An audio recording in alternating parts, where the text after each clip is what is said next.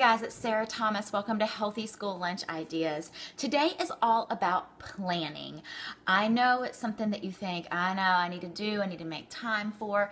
It will really save you lots of time, lots of frustration in the morning if you just plan ahead a little bit. And what am I talking about here? I'm talking about making your lunches the night before. So a lot of times I will do this right after the kids go to bed. I'll come back into the kitchen, make their lunches as I'm cleaning up the kitchen from dinner, and then I'm done. And the next morning, I don't have to worry about getting all of that stuff out again, packing lunches, getting them into lunch bags. All I typically do is grab their lunch bags and put them, actually give it to my kids to put in their backpacks.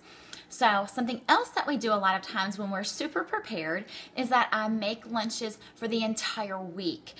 My kids don't typically buy lunch. That's a big privilege around here, so I make lunches a lot. So if I'm really prepared for the week, I will make them for the entire week. And so it's easy to do if you have, I have one of these containers that I put in the refrigerator. And if you followed me this summer when I did the healthy snack ideas this summer, we have one of these that I talked about as a snack attack bin. And so I also have one of these for the lunch bin that we put in the refrigerator. And what I do with this is I just fill it with lunches for the entire week. So like I'll take bags like this to put in here of maybe some dry ingredients and then some other things that I've already pre-make their little Lunchables and whatever else that I'm having for the week.